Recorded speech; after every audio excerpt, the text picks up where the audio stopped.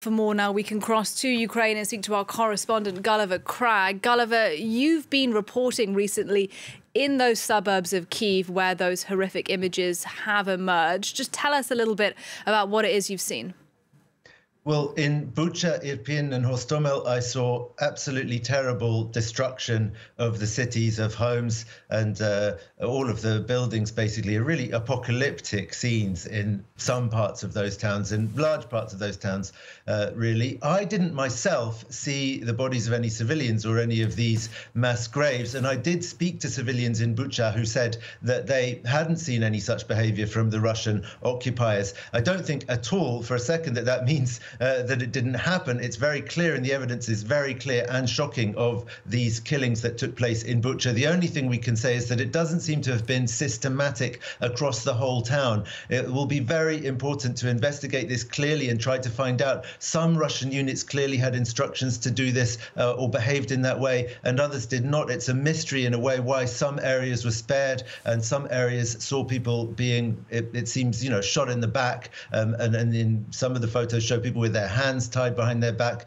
having been killed. But it's not across the whole of the town of Bucha. But having said that, what it does seem increasingly clear is that across all of Ukraine, areas that were occupied by the Russians and are now back under Ukrainian control, in all of these places, people are telling similar stories of civilians basically being summarily killed by the Russian occupiers.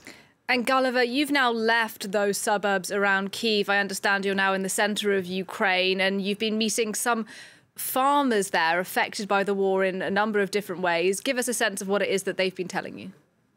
Yeah, well, farmers in Ukraine are affected by the war, whether or not they've got land that has seen combat action. Those part of whose land has been occupied by Russian forces are in an absolutely terrible situation, obviously. But what farmers I've been speaking to today in Vinnytsia region, which has not seen any Russian forces on the ground, have been telling me is that they are really facing a terrible crisis as well. For example, the farmers I was speaking to today said that they had ordered seeds from Kharkiv. The warehouse in Kharkiv was blown up. They're not getting delivered their seeds. There are all kinds of other logistical problems. Also, they can't get credits from banks that they need in order to buy the stuff that they need. So these farmers at the moment are carrying out their sowing season as best they can, but they said with limited resources. And then the main worry, of course, is once they harvest their crops, how are they going to sell them? How are they going to export them? Most Ukrainian agricultural produce is exported by sea, and at the moment all of Ukraine's ports are blocked and can't be used. So this is a really huge crisis that looms and which has global implications because Ukraine is a really major exporter of food products. 42% of the world's sunflower oil comes from Ukraine,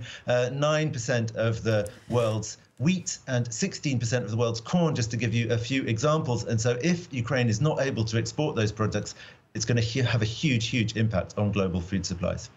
Gulliver Cragg in Ukraine. Thank you very much.